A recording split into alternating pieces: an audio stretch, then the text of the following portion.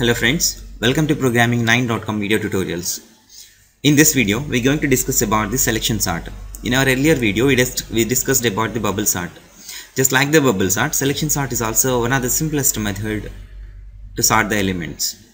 So let's get started with the procedure. First, in the selection sort, what we will do? First, we need to find the smallest element in the list and we put it in the first position. To do that, let us take some values, an example. That is, I am taking some of the values are 77, 33, 44, 11, 88, 22, 66 and 55. These are the values, just assume. Each value must be identified with a particular subscript value called the index value. This is called the array index. Array index is very crucial for the selection sort. Let us see why it is. Initially, we need to identify the first element, that is a of 0. Here I am considering array as a.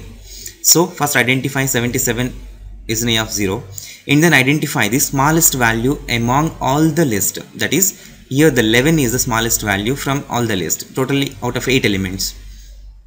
So what we need to know? We identified the starting position value and then we identified the smallest value. We need to exchange these two values now. That is, in the place of array of 0, we will get the 11. In the place of a of 3, we will get 77. Now the remaining values are as usual. What we need to know? Now the first value was sorted. Go to the second value. That is in array of 1. That is a of 1 position. Now find the least value. 47, 77, 88, 22. So 22 is the least value. So replace this 22 with this first position. That is 11, 22, 44, 77, 88. And we need to replace or exchange 33 here. So 66 and 55 now. What we have done? We completed a of 0 and a of 1. Now go to a of 2. That is in second position. We need to replace the next lowest value with this second position value. That is, identify the least value as 33. Now replace this 44 with 33.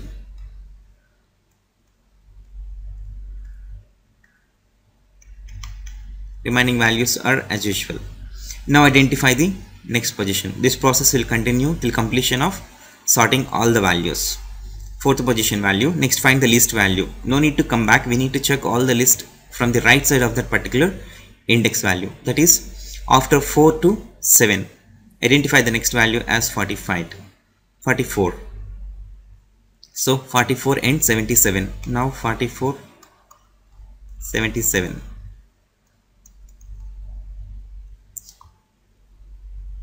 Now come back and identify the next smallest value in the list. Next smallest value here is 55. Now replace this 55 with 88. Now this value is sorted. Now go back to the next index value, that is 77. Next identify the smallest value, that is 66. Now replace the 77 with the 66. Now 66, 77 and 88. Now identify the next index position, that is 77. Compare it with the next lowest value. This is itself the lowest value. Now 88. So 77 and 88. All these values are in sorted order. Now finally we got all the sorted elements.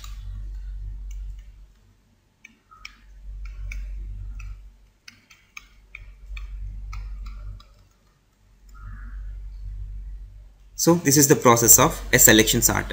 All this could be done in different passes. This could be considered as a pass 1, pass 2, 3, 4, 5, 6, 7, 8. This is a simple procedure for the selection sort. Thank you for watching this video. If you like this video, please subscribe and please like. Thank you.